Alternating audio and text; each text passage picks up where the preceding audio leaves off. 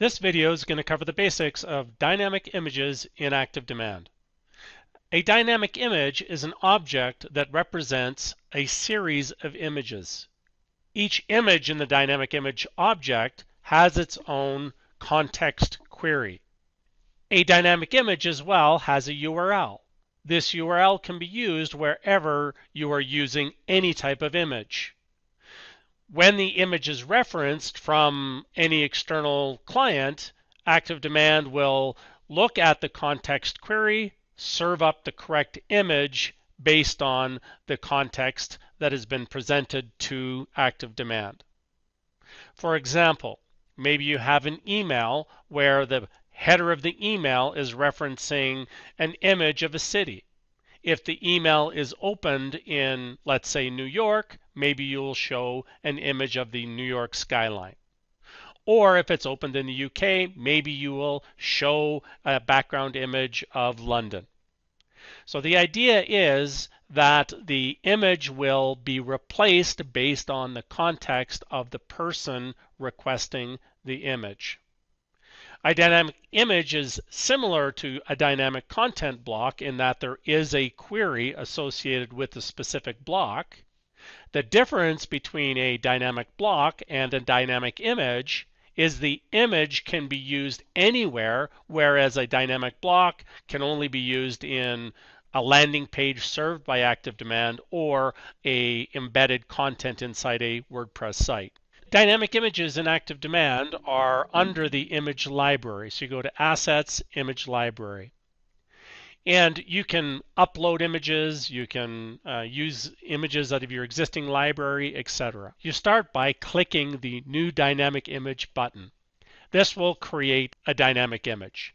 A dynamic image has a default image that will always display if the queries fail for all the rest of the images.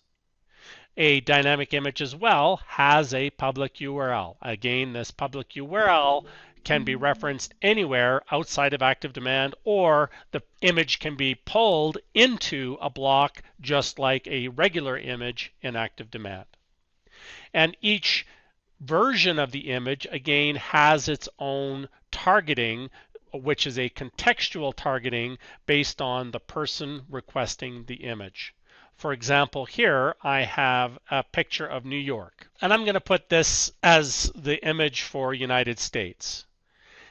The targeting here, I'm going to look at current activity, which is the person requesting the image, equals where the GeoIP country equals United States. And then I have another image, and I'll call this one Canada. And the targeting here will be set to if the current activity, GeoIP country, equals Canada. And basically anybody who references the URL for this dynamic image in Canada will get the picture of Calgary. Each version can be active or inactive. Basically, any inactive image, it will not be part of the query. You can use longitude and latitude ranges to cover areas of a specific country. To add a new image, I just add a version here. I click here. I'll grab one of my static images, and then I'm going to call this one UK, and I'm going to save it. I'm going to edit the targeting, and then here I'm going to do current activity country equals United Kingdom. And I will activate it. It's important to note that the queries are checked in order of the versions. So when somebody references this specific URL, it will check the first version's query. If that fails, it goes to the next version's query. If that fails, it goes to the final version's query. And if this fails, again, just the default image will be displayed.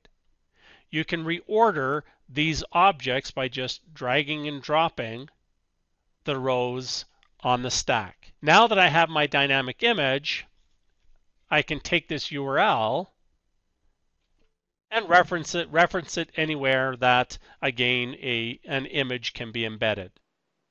This concludes the video on dynamic images in ActiveDEMAND. Hopefully you've seen that it is very easy to add dynamic, contextual content to your emails and your web pages.